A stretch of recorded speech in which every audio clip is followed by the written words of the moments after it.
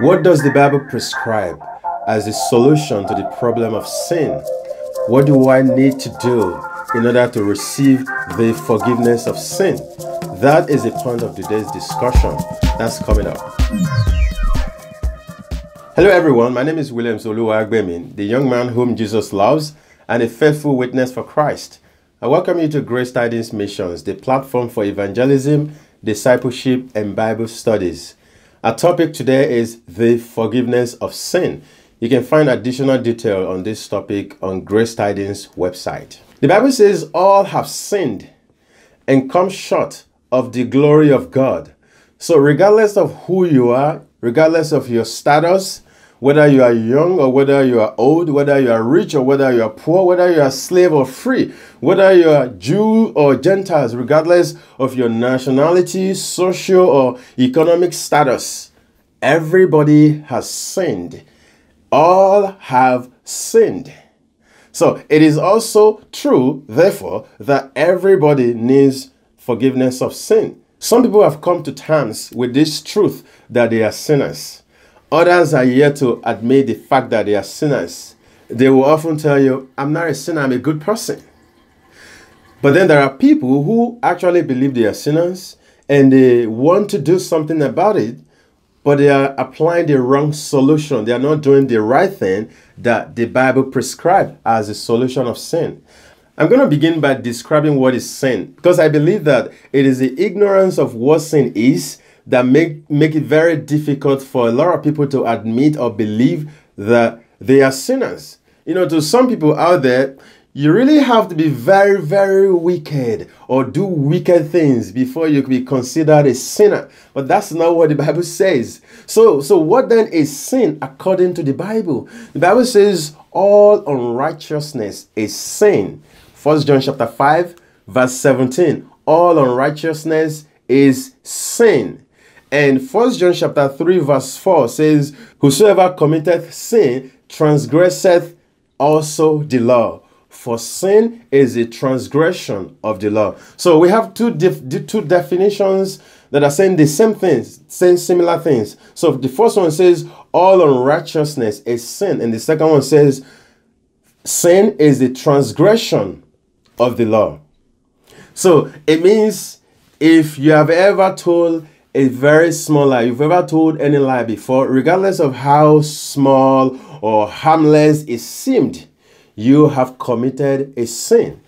And each and every time you disobey a clear instruction or a godly instruction, whether it's from a school teacher or whether it's from your parent or guardian or whether it's from a preacher, or anytime you read a clear commandment or a clear instruction in the Bible and you disobey it, you are committing a sin. Now, you only have to do this once to be a sinner. Only one time. Just tell one small lie, you are a sinner. And if there's anyone alive today who is good enough to have never done any of those things before, you've never done anything wrong before, you've never broken any rule or any law before, I've got news for you. I have to remind you of Romans chapter 5 verse 12. The Bible says in that verse that by one man sin entered the world, and death by sin. And so death passed upon all men, for that all have sinned. So the point is this: if you think you're so perfect that you've never done anything wrong before, you are still a sinner because of the sin that you inherited from Adam. So you were born sinner on the day you were born. And that's because everybody inherited from the sin of Adam and Eve. And this is why forgiveness of sins becomes a necessity for all people, regardless of your social or economic status, regardless of who you are, whether you are young or old, whether you are rich or poor, whether you are free or slave. Everybody needs forgiveness of sins. As a matter of fact, you can divide everybody in the world today into two groups. The group that is forgiven and those that are yet to be forgiven. Because everybody is a sinner, but some people have been forgiven their sins because they've gone to the right place, are trusting in the right thing. Others, their sins are still unforgiven. And my goal with this discussion is to show you from the Bible how to receive forgiveness of sins. Now, at this point, I'm going to briefly mention the necessity of repentance in connection to the forgiveness of sins. And you have to be very careful when it comes to the topic of repentance, because there are a lot of popular doctrines on this topic that are not biblical. For instance, a lot of people preach and believe that repentance is that you stop committing sins. You don't commit sins anymore. That is not what repentance means according to the Bible. Repentance, when it comes to salvation, it means that you realize that you are going the wrong path and you turn around to follow the way of righteousness. And when it comes to Christian life, you can talk about repentance in two ways. So there is the repentance that is required of the unsaved. So if you are not saved, there is a particular repentance that you need. And then there is the repentance that is necessary for Christian life. The repentance for salvation begins by the hearing of faith. That means you need to first hear the message of the gospel and believe before any change of heart can take place in you. Ephesians chapter 1 verse 13 says something about that. Let's look at the book of Mark, chapter 4, verse 11. I'm going to read 11 and 12. It says, "And he said unto them, Unto you it is given to know the mystery of the kingdom of God." It's referring to his disciples now. It says, "But unto them that are without," so those are the people that are still in the world, "all these things are done in parables." So some people are enabled, they're given the ability to understand the mysteries of the kingdom of God. But others, they don't understand. It's given to them as parables. It says that seeing they may see and not perceive, and hearing they may hear and not understand, lest at any time they should be converted and their sins should be forgiven them. So the point is this: you have to hear something, understand and believe it. You have to believe with your heart before forgiveness of sin can happen. And what you are believing is the message of the gospel. So the repentance that is needed for salvation is realizing that you are lost without Christ and that you need Christ in order for you to be restored and redeemed. And you are turning to Christ for salvation. So it is the genuine salvation after it's been received by a person that produces the desire to flee sins and to live for God. So doing away with sins is not a requirement that you have to meet before you can be saved. But after you are saved, something happens to you. And some of the things that happen to you, a part of it will be you begin to hate the sins that you used to love. And the desire to do good things will begin to grow in you. But that doesn't happen until after you are saved. So the forgiveness of sins, like I said already, begins by you having the conviction of sin, which the gospel does to you. Part of the things that the gospel does to you is to show you that you are a sinner and that you are lost without Christ. Which, by the way, that was the first thing that I mentioned. So the message of the gospel will give the sinner the conviction of sin and the desire to want to do something about it. And the solution to the problem of sin is tied to the shedding of blood. So blood is required before sins can be forgiven. In Hebrews chapter 2, verse 1, the Bible says, "Therefore we ought to give the more earnest heed to the things which we have heard, lest at any time we should let them sleep." So it says the things that we've had, we need to pay a close attention to them, because it's very easy for you to hear and know something and forget about it. But we are not supposed to forget about this one. It says, "For if the word spoken by angels was steadfast, and every transgression and disobedience received a just recompense of reward, how shall we escape if we neglect so great salvation, which at first began to be spoken by the Lord and was confirmed unto us by them that heard him?" I know I read a lot in those verses, but the part that I want to focus on is in verse 2 that says, "Every transgression and disobedience received a just recompense of reward." So what that means is that everything you do, every disobedience, every transgression of the law, every small sin that you commit, there is always a penalty for it. There is a price to pay. If you break the law, there is a price to pay.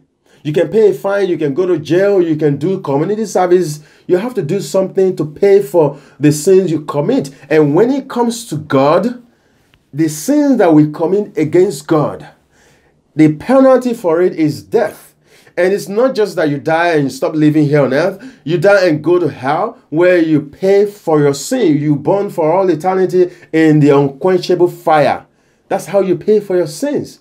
So which means, in order for you to pay for your sin, somebody has to die. Whether you or somebody else has to die, shed his blood, give his life to pay for that sin. The Bible says in Hebrews chapter 9 verse 22, it says, and almost all things are by law purged with blood, and without shedding of blood, there is no remission. So the blood has to be shed before sins can be forgiven. There is no exception to anyone. So you either die, or somebody else will have to die in your place to pay the penalty of your sins. And this is what so many people do not understand, that there's nothing that you can use to replace the requirement of bloodshed for forgiveness of sins. And the truth about this, which was received in the Old Testament, because God told them that it is the blood that maketh an atonement for the soul, that truth has not changed. It stayed the same way with God today, but it's just different because now we trust in a different kind of blood, not the blood of goat and calf, not the blood of animal or the sacrifices of animal. It is a different blood that was shed on our behalf. Someone has loved us enough 2,000 years ago to give his life for us. He died in our place. He shed his blood for our sins. His name is Jesus Christ. And this is the only sacrifice that is acceptable to God. That is the only sacrifice that God accepts for the remission of forgiveness of sins. So if you bypass Christ, you bypass the way of forgiveness.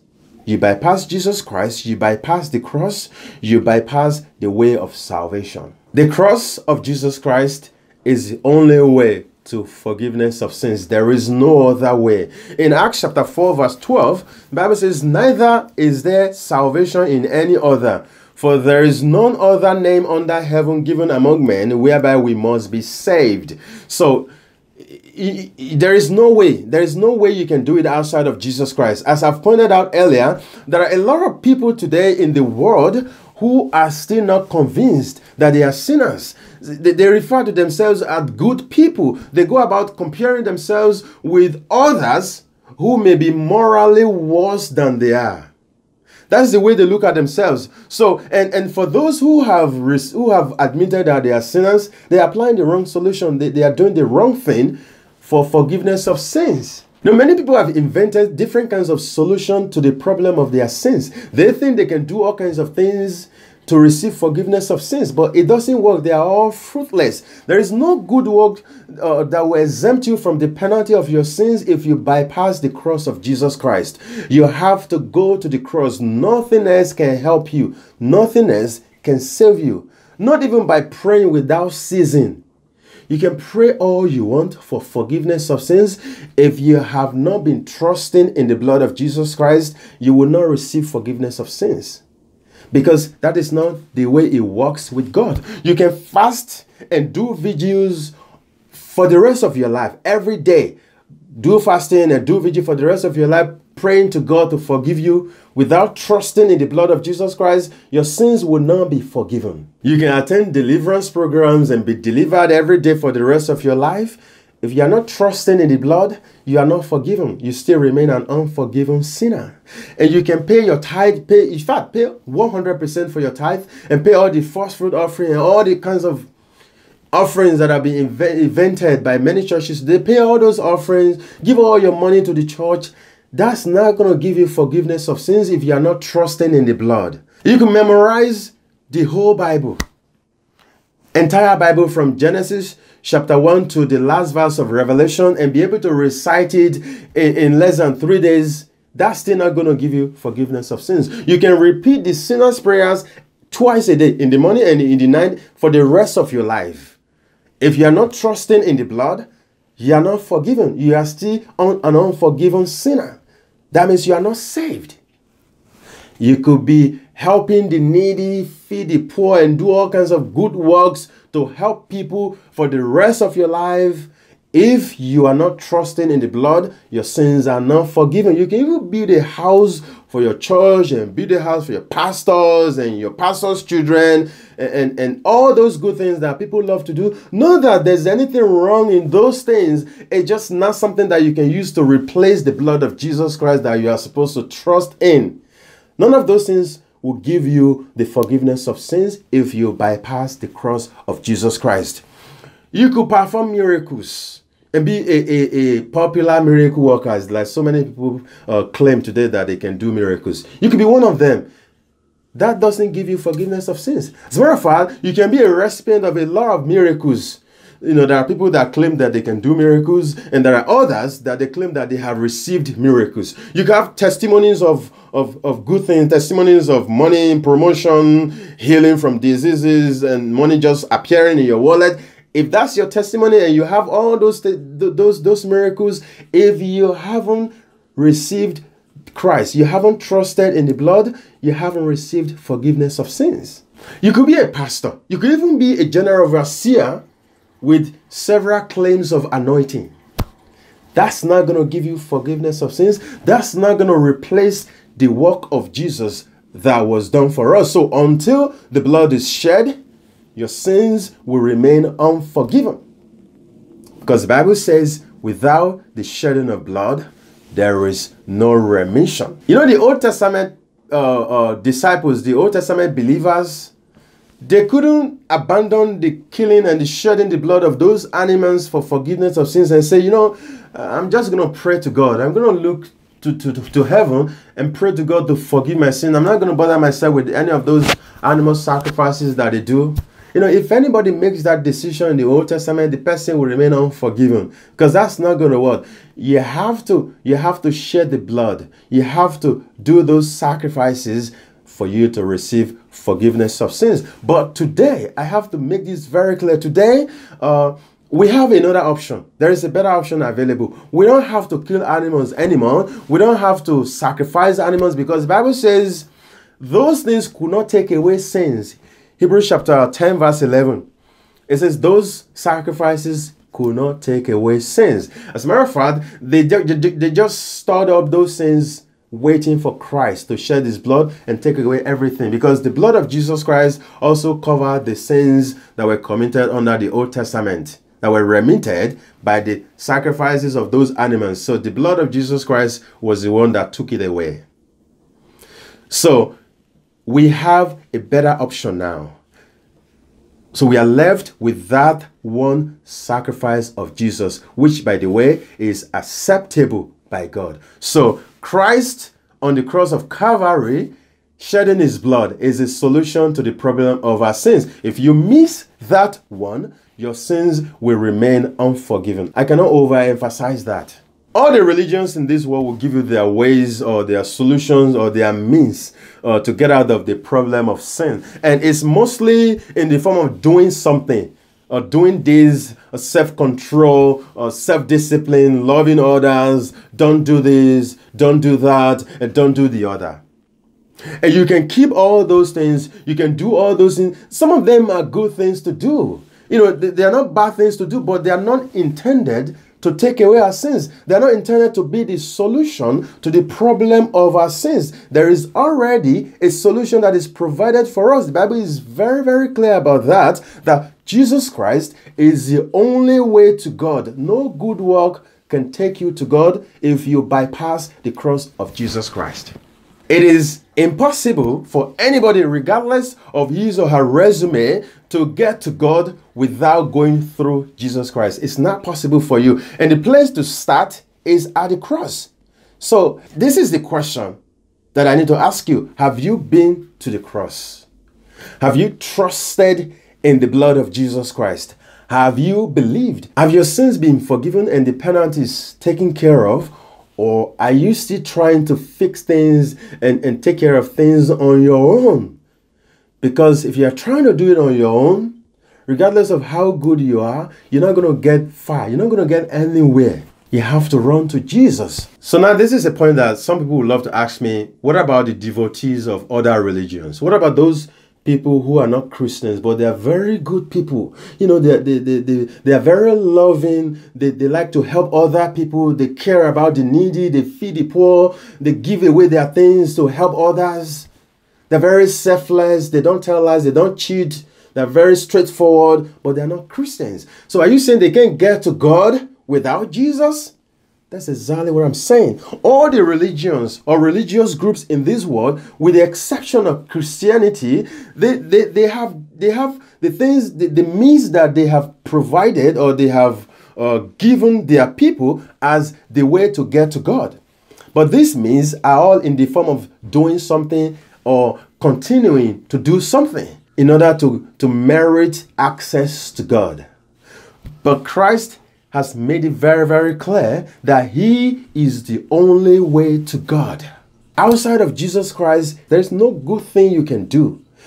You can be the most well-behaved person in the world. If you don't come to Christ, you cannot get to God. Maybe now you are saying, why will I leave my religion and go to Christianity? Why will I leave my religion and follow Jesus and follow Christ? I love my religions. Everybody's nice to everybody. Everybody love each other. I feel happy with my life. I don't think I need Jesus. Well, I got news for you. Jesus Christ is the only one who died and rose again from the dead. You see, all the other gods, that's God with little g, and all the other religious figures that are popular in our world today, they all died and they all remain dead. Only Jesus Christ is alive. Don't ever forget that. But not only is Jesus Christ alive, he has also redeemed us by his own blood. And he has given the gift of eternal life to those who believe. So he's alive and he has done something that will take us to God. He gave his own life. He died for us and he rose from the dead and is alive forever. So the question now comes to, which one will you follow? Who will you follow? Which way will you go? Are you going to follow a dead God? A dead God that is constantly demanding sacrifice from you? Or are you going to follow a living God, a God who has sacrificed himself rather than demanding sacrifices from you? He has sacrificed himself. He has died for you. And he rose again from the dead to give you the gift of eternal life. Which God would you follow? A living God or a dead God? I think to people who are in their right mind, the choice is very clear. I want to follow a living God who is alive forever and he gave himself for me. That is the right choice to make. But the choice is still yours. I cannot decide for you because the Bible says, whosoever believeth. So you have to believe, and God gives the people the choice whether to believe or to reject Jesus Christ. But I have to tell you this, if you miss the cross, you miss everything. Don't allow religion or false churches or false religions or their false doctrines to mislead you. You need to come to the cross, and you can come today. You can believe right now. You don't need a pastor to lay hands on you or pray for you. You don't need to repeat any prayer. There's no such prayer that's written in the Bible that a sinner has to repeat before they can be saved. You don't even have to be in the church. You just have to hear the message of the gospel and believe, and you will be saved. Believe with all your heart. All it takes to have forgiveness of sin is to trust in the blood of Jesus Christ, to believe that everything that he did on the cross, he did it on your behalf. Because that is why he did what he did. That is why he shed his blood.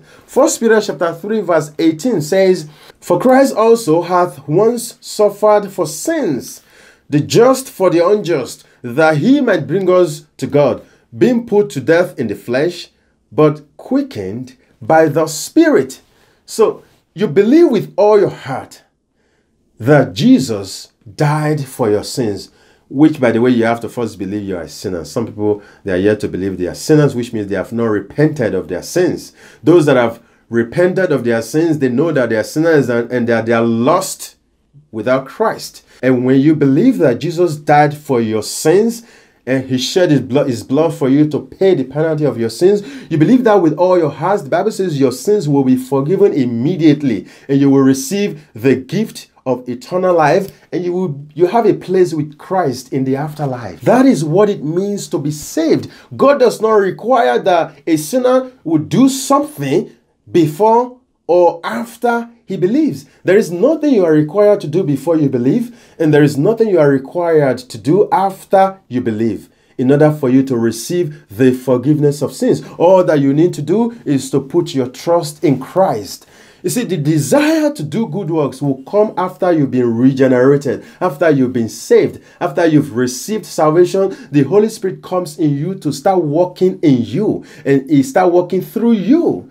It is now Christ that is living in you. That's when you begin to see changes taking place in your life. But until then, everything you do is filthiness to God. You have to come to Christ first before you start trying to do good works. Remember, Jesus Christ did not wait for us to be good before He came to die for us. The Bible says in Romans chapter 5, in verse 6, it says, "For when we were yet without strength, in due time, Christ died for the ungodly." When we don't even know what we are doing, Christ has already died for the ungodly. Verse 7 says, "For scarcely for a righteous man will one die. Yet peradventure for a good man, some will even dare to die." What that means is there are a lot of people who will not be ready to die for a righteous man. You understand? He said, maybe if you're very good, some may even dare to die for you, but what about a bad person? Nobody wants to die for a bad person. But the next verse says, "But God commended His love toward us." What that means is God demonstrated His love toward us in that while we were yet sinners, Christ died for us. Jesus Christ died for you when you were still a sinner. It did not require that you do anything before He paid for your sins. And you can believe today and put your faith, put your trust in the blood that He shed for you, and you will be saved. You will receive forgiveness of sins and a place with Christ in eternity. That's what it means to be saved. But it begins by you going to the cross and trusting in the blood for the forgiveness of your sins. So like I said earlier, there's an article that I wrote for this topic. If you love to learn more, you can go to Grace Tidings website. If any part of this video has been a blessing to you in any way, I encourage you to share with others. Don't forget to subscribe to our YouTube channel and regularly visit Grace Tidings website. There are a lot of life-changing truth that will be a blessing to you. Thank you so much for watching. Until next time, grace and peace be with you in Jesus' name. Amen.